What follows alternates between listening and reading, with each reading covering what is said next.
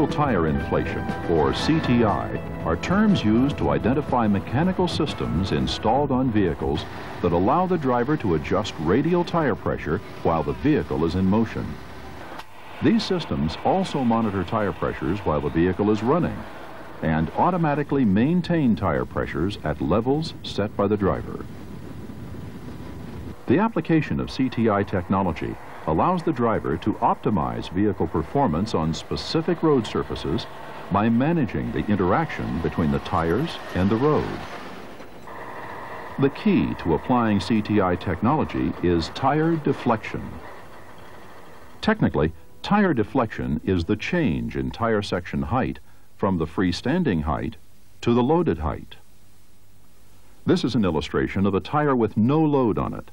On the right is a view of the same tire as it's deflected when the load is applied. Greater tire deflection results in a larger tire footprint on the road surface. As tire pressure is decreased, the footprint increases in length. The width remains essentially the same because the steel belts around the perimeter of radial tires do not change length as deflection increases. On a soft surface, this longer footprint reduces stress applied to road surfaces, improves traction, and reduces washboarding. The road's ability to carry loads increases with the increased length of the footprint resting on the surface. Increasing the footprint length reduces the amount the drive wheel slips and increases vehicle mobility. As the size of the footprint increases, so does the tire's ability to roll over the road exterior and not settle into the road surface. This results in a decrease in rolling resistance on unpaved roads, an important plus in vehicle performance. Due to the characteristically flexible sidewall design and belt construction of today's radial tires, CTI can be used to optimize the interaction between the tires and the road surface, particularly in low-speed applications. The Forest Service does not set the tire pressures. The goal is to manage tire deflection to benefit both the vehicle and the road within the published standards established by the tire industry's Tire and Rim Association. Operating outside these standards on national forest roads must be approved by the Forest Service and the tire manufacturer. A tire is a pneumatic spring. Reducing tire pressure changes the spring rate. This reduction in spring rate reduces the shock energy normally transferred to the vehicle suspension system and the road. In 1983, the Forest Service began a study of the effects of tire pressure on the costs of transporting forest products from the national forests. The study includes not only the costs associated with actual hauling of forest products, but also includes cost analysis of constructing and maintaining the total transportation system. This study indicated that the use of radial tires at reduced tire inflation pressures resulted in significant benefits to the timber purchaser, the vehicle owner, the driver, and the Forest Service. To quantify the benefits of CTI for the forest products transportation industry, a two-part program was begun. First, a series of structured tests were conducted on test courses where variables can be controlled and quantified results were documented. Second, field operational tests were conducted to demonstrate the technology and subjectively evaluate the effectiveness of CTI under actual field conditions.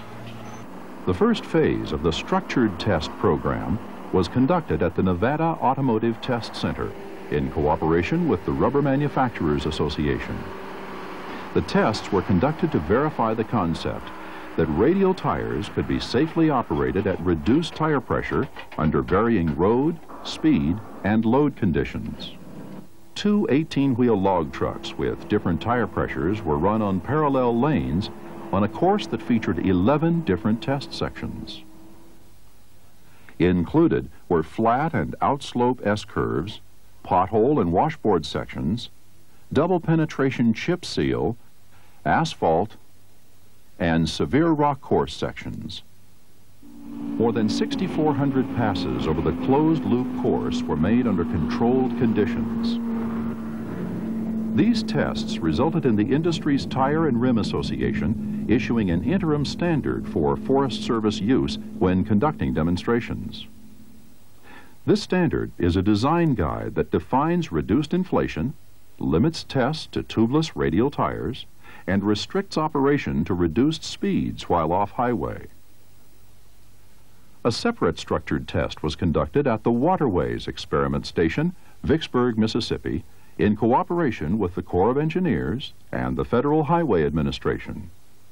The primary effort at the Waterways Experiment Station was to quantify the effect of tire pressure and deflection on road surface deterioration and design requirements. Additional measurements were made of truck component and tire parameters to correlate information obtained at Vicksburg with other test data from the NATC tests and field operational tests. Again, the test program consisted of running two 18-wheel logging trucks over parallel lanes. One truck operated with high tire pressure, the other operated with low tire pressure. The truck with higher tire pressures soon created washboarding and damaged the road surface, while the truck with lower tire pressures significantly reduced surface damage and washboarding never occurred. The truck with high tire pressure made 1,104 passes over an asphalt section with 8 inches of aggregate base. The low-pressure truck was able to make 2,076 passes over an identical road section before failure occurred. On a gravel surface, the high-pressure truck made only 600 passes before the surface failed, while the low-pressure truck made 970 passes without failure. Results like these clearly demonstrate the ability to reduce road surface thickness while maintaining the same volume of traffic. The cost of the National Forest Transportation System is very significant, and the agency is always looking for opportunities to reduce costs. Tests designed to document road maintenance differences have also been conducted by the Forest Service Engineering Research Laboratory in Auburn, Alabama. These tests showed that loaded log trucks with tires at 100 psi damaged forest roads, and trucks with lowered tire pressures did not. In southeastern Oklahoma, Weyerhaeuser Company operated the first CTI system on an 18-wheel log truck. The lower tire pressure resulted in less tire damage with the same ride characteristics. Additional operational field tests have been conducted with the Mack Truck Corporation in Alabama, on the Prong Flight timber sale on the Siuslaw National Forest in Oregon, on the Tonkan timber sale in the Tongass National Forest in Alaska, and the Chequamegon National Forest in northeastern Wisconsin, and various other locations. Under certain conditions, air stations and valve stem deflators are a CTI hardware option. Tire-mounted relief valves on each axle end are used to reduce tire pressure for off-highway conditions, and tires are reinflated at an airing station for highway conditions. CTI systems utilize a vehicle's air compressor and mechanical hardware of various types to adjust pressure and deflection in individual tires.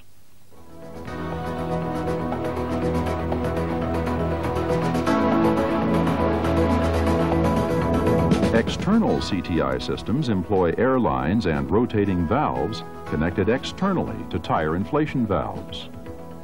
Internal CTI systems integrate the transmission of air through axles and, in some cases, through the wheel rims.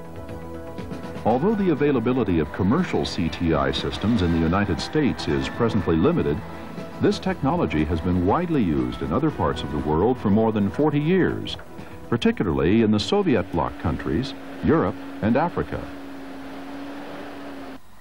The roads in some of these areas of the world are similar to the 270,000 miles of local, minimum standard roads in the Forest Service. However, several U.S. manufacturers have developed internal CTI systems for military application and are interested in developing new markets for their systems. The new military emphasis on increased mobility and rapid deployment has heightened the military use of CTI technology. technology that provides driver dashboard controls, increases or decreases tire pressure to suit the terrain condition, and maintains desired tire pressures, all while in motion. With lower pressure, the ground contact area of each tire lengthens, resulting in a bigger footprint, better traction, and superior mobility. As time passes, the original equipment and retrofit market bases for CTI equipment will be further established and expanded. Adequate, cost-effective commercial systems are in their infancy and will be further developed by industry before this technology spreads and the desired level of benefits are available.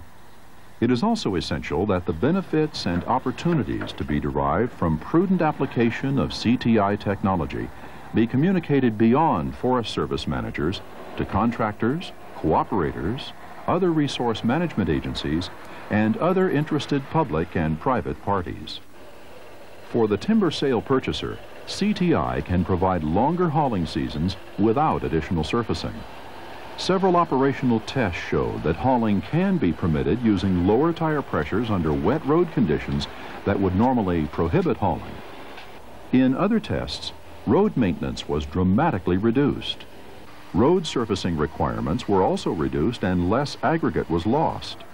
Washboarding from other vehicles was healed or smoothed out. And haul costs and lost time required for routine road maintenance were substantially lowered. The concept is sound.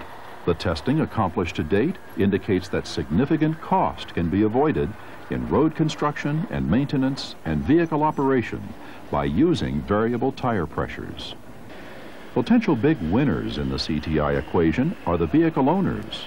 Here, benefits include fewer shutdowns, increased mobility, reduced vehicle operating costs, such as tire replacement and lower overall repair bills. The structured NATC test indicates that truck maintenance and repair costs were 8 times higher when using highway pressures on very rough roads. Test results on better roads are less dramatic, but still significant. Instrument readings showed up to 10 times more dynamic loading on some truck components. Other parts experienced impacts 2 to 3 times higher at conventional tire pressures. There was a 2-gear difference between tires at high pressures versus tires with low pressure, pulling through a section of road nearly impassable. Less tire wear occurred in a structured test. In field tests, tire wear varied according to local conditions and routes, and differences in wear rates could not be detected.